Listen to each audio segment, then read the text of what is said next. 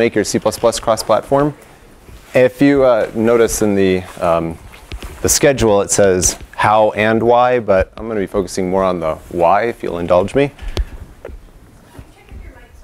I don't believe I'm amplified. So I'll just try to speak louder then. So my name is Jason Turner. These are some of the projects that I've been working on. ChaiScript is a scripting language that's open source and free. CBP Best Practices is a forkable coding standards document that you can use for your own organization. It's on GitHub. Do whatever you want to with it. That's me. I am now the co-host of CBPcast. And if you haven't heard of it, we're having fun doing some C++ podcasting. I'm an independent contractor. I've been developing in C++ now for 13 years professionally, and which leads us to the point of this talk. Basically, every single line of code that I've ever had to write in C++ has had to run on at least 2 platforms. That's ChaiScript. Whenever I mention it, people ask about it. So this is a complete example, except for the include files. You are exposing a function called do something to the scripting engine, and then calling it on the last line, passing the plus operator in, which is automatically converted to a std function and type safe, and it's cool. Anyhow, these are some of the platforms that I've worked on. All of them except for FreeBSD and Haiku have been work that I was paid to do. That's, like I said, everything that I've touched has had to work on more than one platform.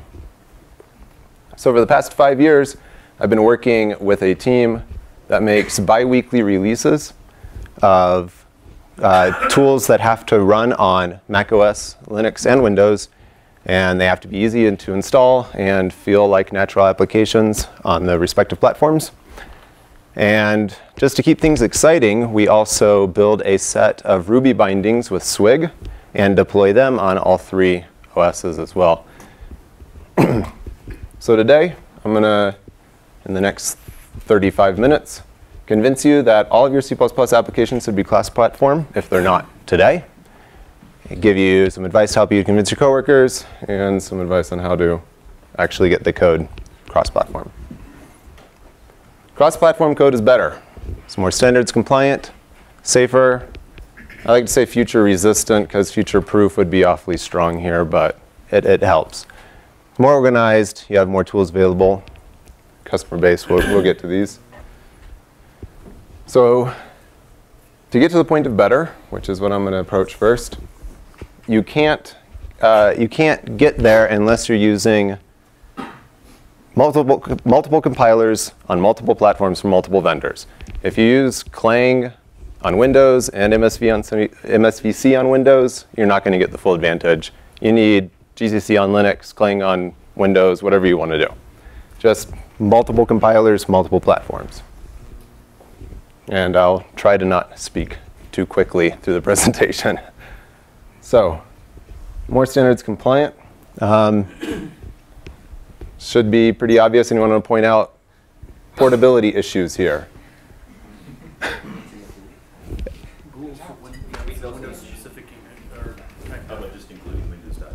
Well, exactly. So including Windows.h, using a capital bool.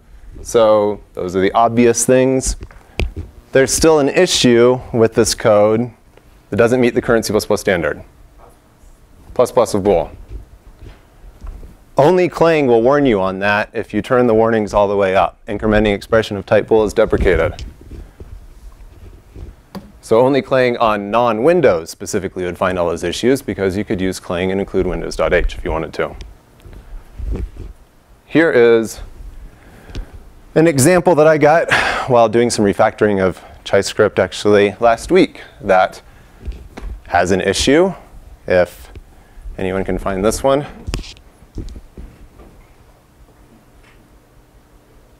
Someone's going to get it. US? You move match and then pass it somewhere else. Yeah, that's what I did. And interestingly, so match is both moved and used. I run 15 different builds on every single check-in that I make. Only Clang on Linux crashed. None of my static analyzers, none of my other compilers even generated a warning on that code. Can you move it? Yes.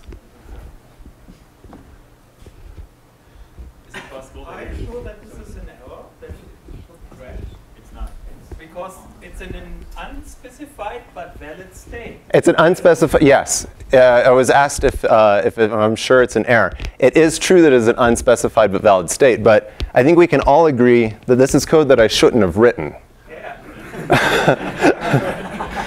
Yes? Is it also possible the compiler will do build int before doing this to move to the call since it's parameter and parameter? Because it's unspecified in the standard. Yes, is it possible that the compiler would have called build int before calling std move?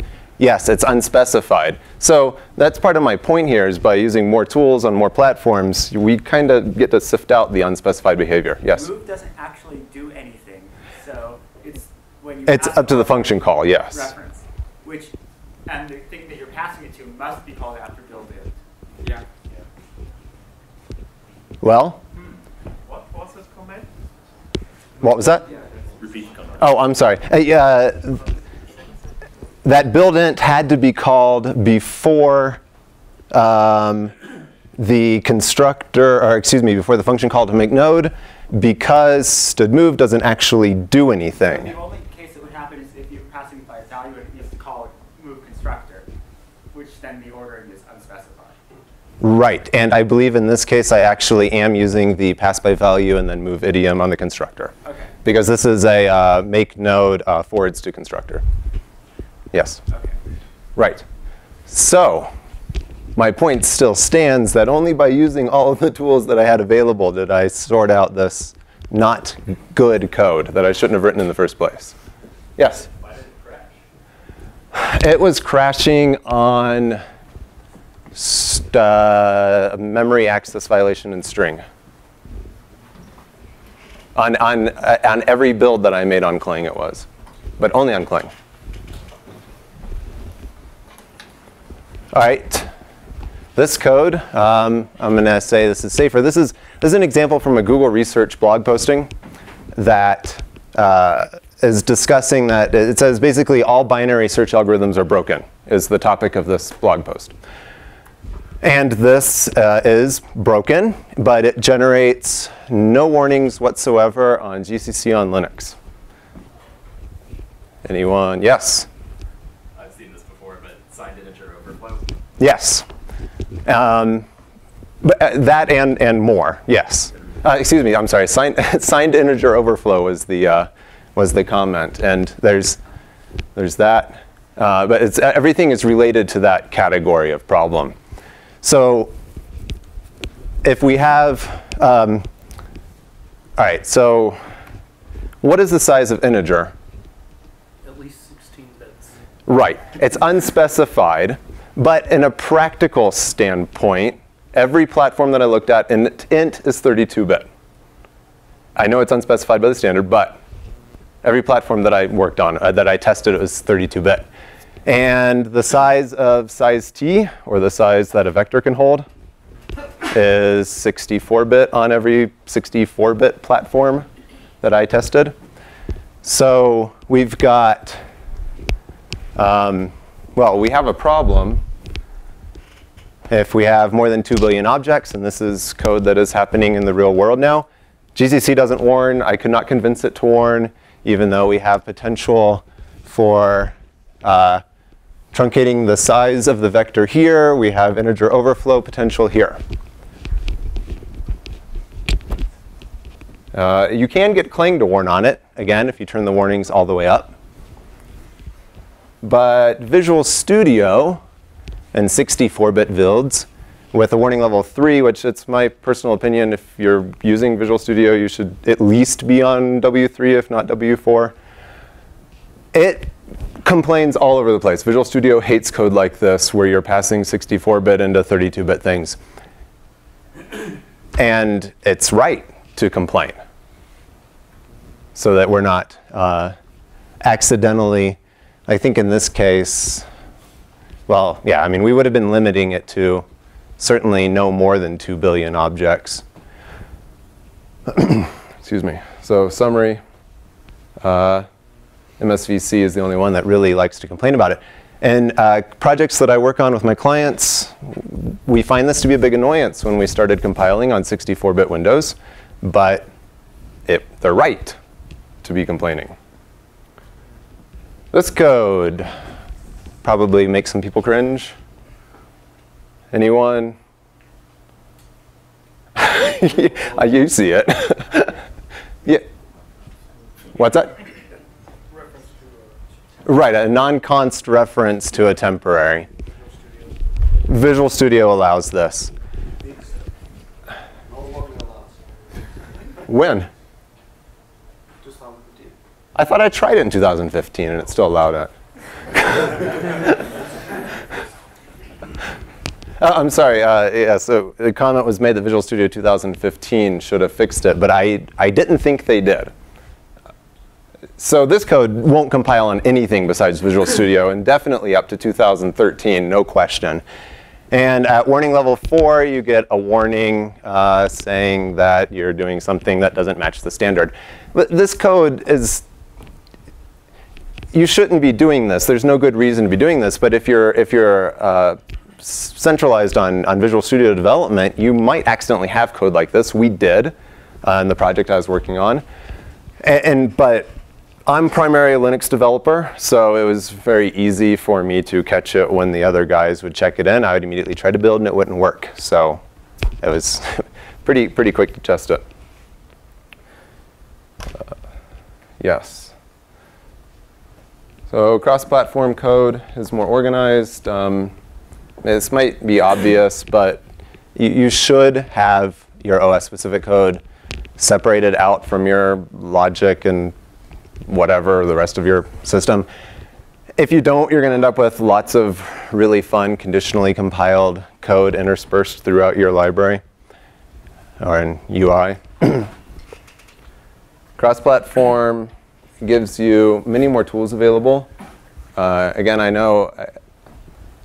get the impression that with C++ 11 and 14 and people playing with 17, that Visual Studio has been kind of sidelined by the people who want to push their C++ usage. But let's not ignore Windows. PVS Studios and ReSharper are both commercial products, but they're good static analysis tools and refactoring tools. Valgrind, if you're on Windows only, you're missing out on being able to do some runtime analysis of your code. Everyone heard of Valgrind? No? OK, yes. All right. Visual Studio Static Analyzer is actually quite good, and I'll give an example of that in a second here. And Clang sanitizers, if you haven't used them, are great for runtime analysis, also giving you basically the same functionality as Valgrind. Yes? Is there a reason why Coverity tools are not there? There's a reason Coverity tools are not there. It's just my lack of experience. I haven't used them. And this is, I mean, there are thousands of tools I could have put up here. Yes? Have you used Clang's static analyzer as well? Yes, I didn't put it on there. Have I used Clang Static Analyzer? Yes, I have. I don't currently have it as part of my automated build process. But yes, I was just double checking my code against it last week, actually. So this example has some useless code in it. Anyone? Throw at the end is pointless. Interestingly, again, why Visual Studio is useful, only Visual Studio Static Analyzer caught that. This is an obviously contrived example, but I've seen code similar to it after some refactoring, where you accidentally have the if and the else block do exactly the same thing because you change some stuff around. It definitely happens. So CBP check, which is another tool that wasn't on the last slide, it's cross-platform free, but just a little, trying to make a point here about static analysis and making the most use of your tools. CBP check is able to tell you, oops, you have duplicate branches for your if and your else block. Any conclusion on Visual Studio 2015 yet? So it still only warns on it. OK, Visual Studio 2015 still only warns on passing a temporary to a non-const reference. This is obvious. If you're able to support multiple platforms, you have more potential customers. I've been noticing a lot of Linux games on Humble Bundle now. Granted, if you are a game developer, you're already thinking about these things. But I just wanted to throw it out there that there's a lot of maybe customers were not thinking about. So we're going to talk about some guidelines now for how to make this whole process easier. And I'm curious, is everyone here use some sort of build generating tool, CMake or Bcode? Is anyone from Bcode here, just out of curiosity? Hey, there you are. Is everyone using a build tool, or do you tend to use? PlaneMake. What's that? PlaneMake. PlayMake? Plane. Oh, PlaneMake. PlaneMake. That's what you use is PlaneMake. Yeah. That will definitely make it harder to support other platforms. CMake doesn't have, yes, lots of CMake people. OK. These last two, Premake, Meson, are ones I only recently became aware of. But they're similar to CMake in that they generate the project file that's appropriate for the platform that you're compiling on. And I'm sure there's some Qt developers here. There's like a contingent just in that corner. That's interesting. So if you're not using a build tool, you are making your life harder than it should be. And since I'm trying to convince you that all of your C++ should be cross-platform, I'm going to suggest that we should all be using build tools no matter what platforms we're on. You are going to have to choose what compilers you want to support if you are thinking about cross-platform compatibility. Every compiler is going to have some issue that you're not going to like. As we all know, Visual Studio 2013, limited C++ 11 support. ConstExpr does nothing. No-throw doesn't exist. You are unable to default move constructors, I believe, which I found slightly annoying recently. They don't have magic statics. GCC 4.6 complains if your Lambda contains more than just a return type, just a return statement in it. But that only happens if you have warnings pedantic turned on, which I do. I have lots of warning flags to make sure I'm catching as many things as I can on as many platforms as possible. And anything else that you can think of, I'm sure there's some compiler that doesn't support it. So just a quick note here that I have code that looks like this, so that if I'm compiling on GCC 4.6, which doesn't have the override statement yet, then I can compile that away. If I'm compiling on Visual Studio, I make no throw be a throw with empty, with no parameters. ConstExpr, again, I have to compile that out. Visual Studio. Yes? Why compile ConstExpr to nothing and not const? Why compile ConstExpr to nothing and not const? Why not make it const? Yes?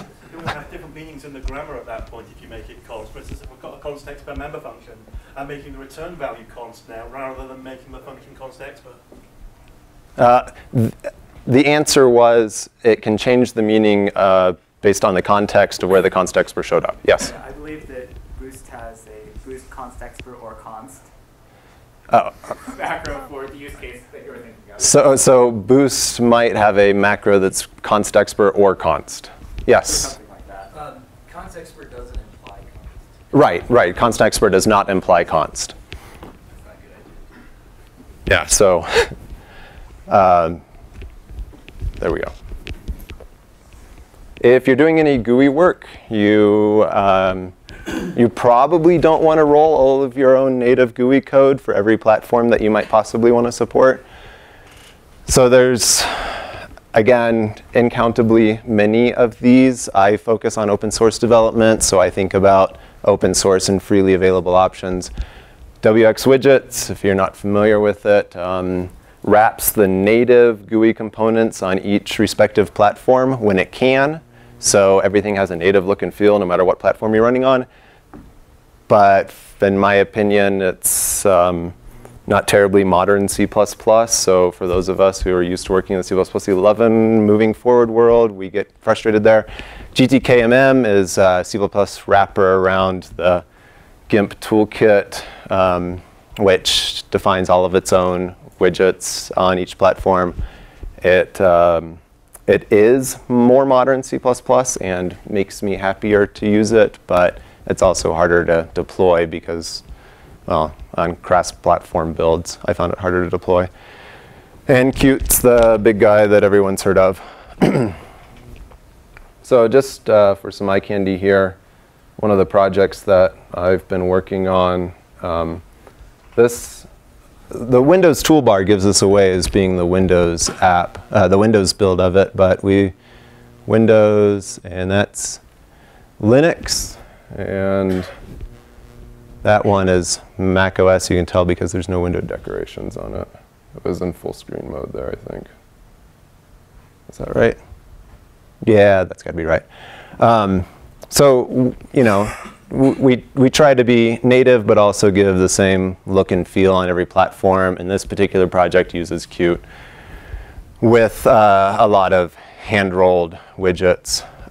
And it's, you know, I'm not going to try to say that it's like trivially easy to support a bunch of platforms, because like just trying to get all of these icons lined up correctly with the label fields so that it looked right on a bunch of different resolutions on a bunch of different platforms, it took 4 or 5 hours of tweaking. Like, I want, you know, 1 extra pixel right here. OK, now it looks all right on every platform.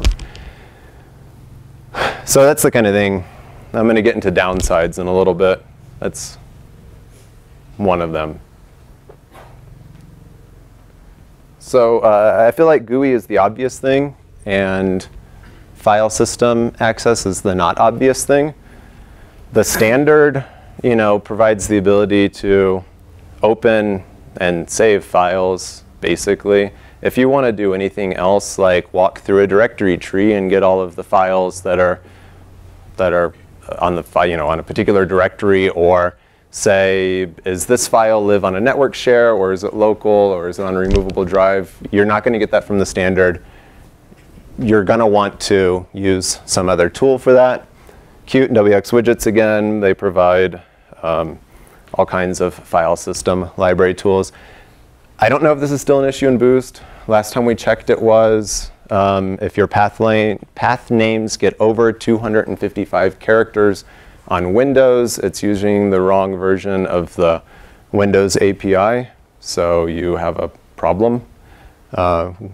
We ended up, for some of our uses, had to switch to using, this particular project had both Qt, links to both Qt and Boost.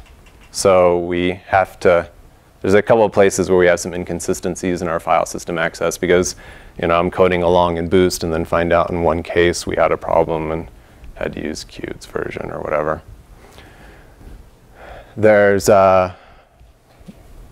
talk about the STUD file system potentially coming up. Has it been approved? It's a TS at the moment. So OK. It's available through, it's part of the Visual C++ product. I think it's in the top of tree of GCC at the moment. OK. I think acquiring version is probably reasonably close. Right, so it's a TS at the moment, and it's available on most platforms in one form or another. It's available on Microsoft at the moment, and it's in Windows. The trunk of the tool source. OK. Yeah, and I mean, the TR1 version of that had been in Visual Studio for a very long time, I believe, from what, like 2010 or something, I think.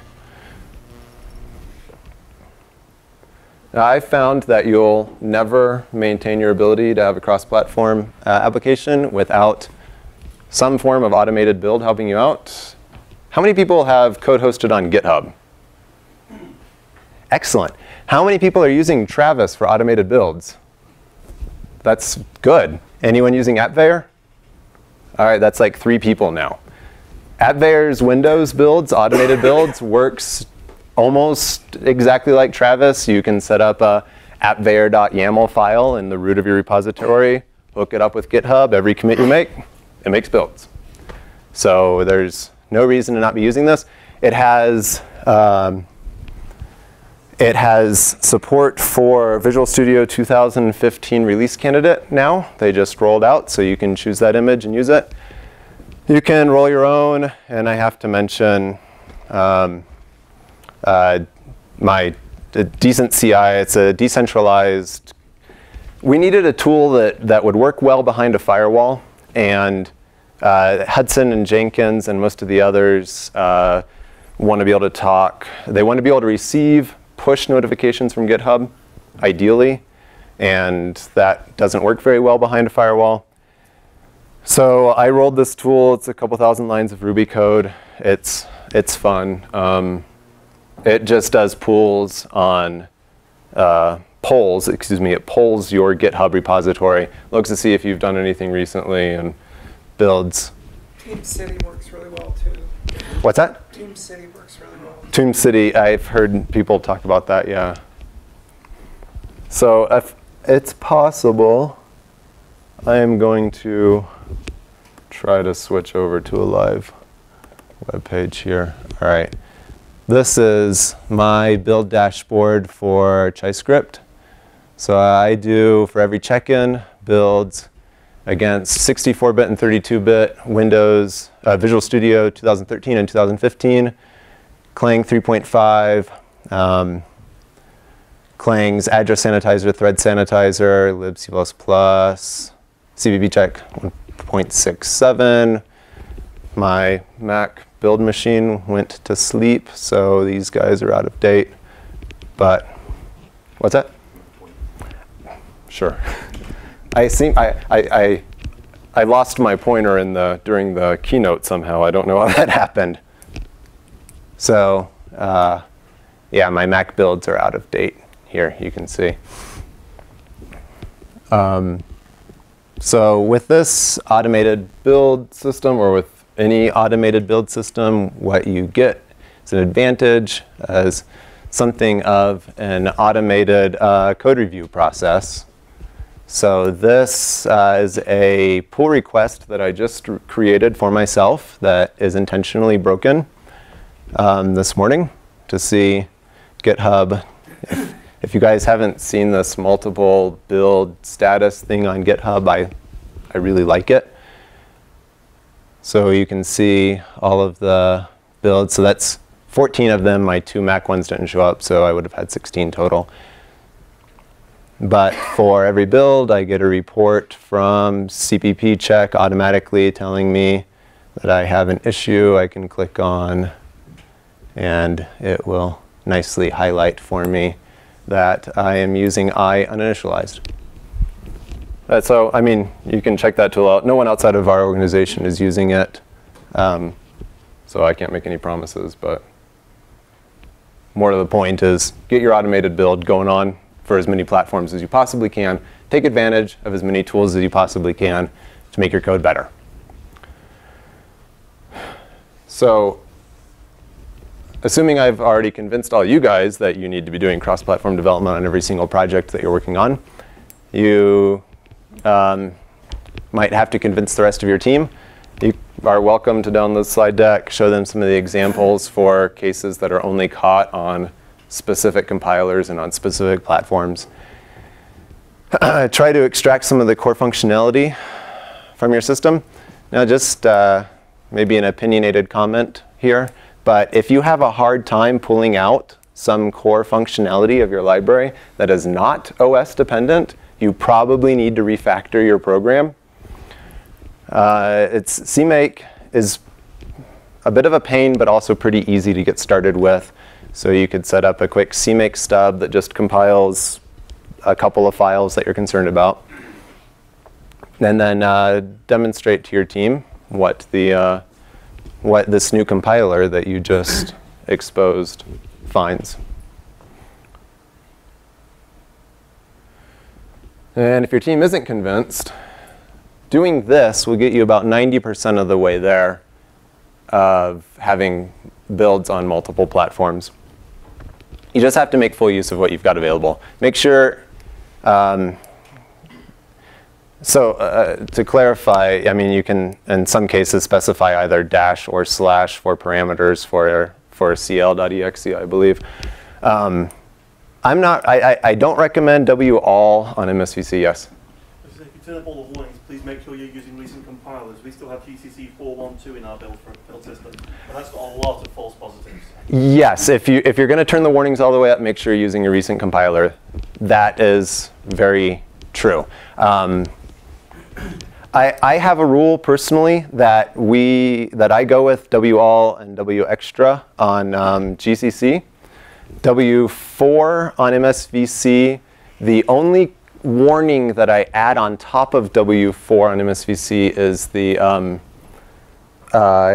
warning that warns you that static initialization is not thread safe because they didn't have magic static support in 2013, but they do now in 2015. But that warning still shows up.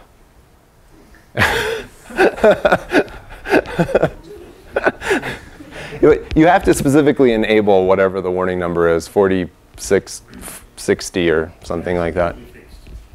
It will be fixed. I submitted a frowny face in the Visual Studio IDE about that, but I haven't heard back. The IDE course are different from the compiler. Okay, okay. In case of that, send an email to me or Okay, so they're saying it will be fixed, that warning will go away since it's no longer appropriate. W everything is, I was going to say I don't recommend W all in MSVC because it likes to generate warnings from standard library headers, which can really get annoying. And W everything on Clang can produce a lot of output also. So in my personal stuff, I've selectively, like I do W everything and then I've selectively disabled like 6 warnings. I don't remember what 6 they are. Make sure you're using the static analysis that's available to you. GCC doesn't have it, but CPP Check, free, works on all 3 platforms. It has a Visual Studio plugin. It's awesome. I think I've had like 1 false positive from CPP Check. Make sure you're using the static analysis again on MSVC and Clang. Preferably roll this into your automated build process. If you're not right now, add /analyze to your command line parameters in your automated build environment. I did notice that Visual Studio 2013 and Analyze is really slow, but Visual Studio 2015 seems to be much faster with Analyze mode turned on, so that's good. That's surprising. Yes. And I have some of these things on the CPP best practices coding standards forkable document that you guys can look at if you want to. All right, I have talked about downsides to be fair. You have to pick a subset of the language that you use. Even if you use the latest compiler from every vendor today and the betas, you're still not going to have every feature of C++ 14 and not even every feature of C++ 11, I don't think. There's still something that's going to be left out of Visual Studio. Is 2015 expected to have every feature of C++ 11 by the time it launches? Not everything from C++ 98. OK. What's that? Oh, 2-phase lookup? OK. Preprocessor's not compliant. And the preprocessor is not compliant, apparently. It doesn't do value initialization. Yes, yes. And it doesn't do value initialization. So yes, you have to pick a subset of the language that you're going to support if you want your library to be fully supported on every platform. You have to pick a subset of OS and GUI functionality. The best thing that I could think of for OS functionality is, say for some reason you have your tool, your application wants to do background work when the overall system load is below a certain threshold. Detecting the system load on every platform is going to be a pain in the butt, but it's possible. You just, it's something to have to deal with. And then I have this ambiguous unexpected differences, and that's all of the things that you wouldn't expect, like this. We ended up, granted this is poor design on our part, but we ended up with a situation like this where we have a static logger with a static singleton in it that was statically linked into 3 different libraries. lib 1, lib 2, lib 3. And they all are using Swig-generated Ruby bindings. And they are all dynamically loaded at runtime from Ruby. If anyone has had to deal with these issues, you might guess that we had ended up with a problem here. On Linux, we had one logger, which is what we expected. The runtime merged all of them together, and it was nice. On Windows, we had 3 different instances of the logger, which is annoying, but still worked. On Mac, we had one logger that was freed 3 times at the exit of the Ruby executable. Now, if you remove this line down here, so take away the Ruby part, from here up, these are the same libraries that were used in our executable. We didn't have a problem when these libraries were dynamically linked into our executable. We only had a problem once we started dynamically loading the libraries from Ruby, and only on shutdown of the Ruby interpreter on Mac OS. I think it took me a week to figure out what was going on.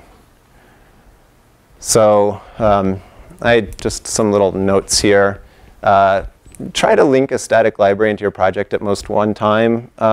Try to avoid singletons, especially if you're on Visual Studio 2013, since it doesn't have magic statics, and making a singleton that's thread safe initialization on Visual Studio 2013 is extremely difficult and annoying.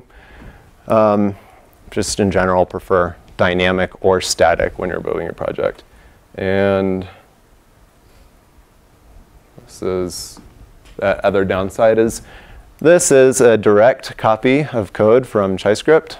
I have Visual Studio 2013 static analyzer, thought that I was using this types vector without first checking the length of it, and it was wrong. So I basically ended up with 7 lines of preprocessor code, 2 lines of comments because of 1 line.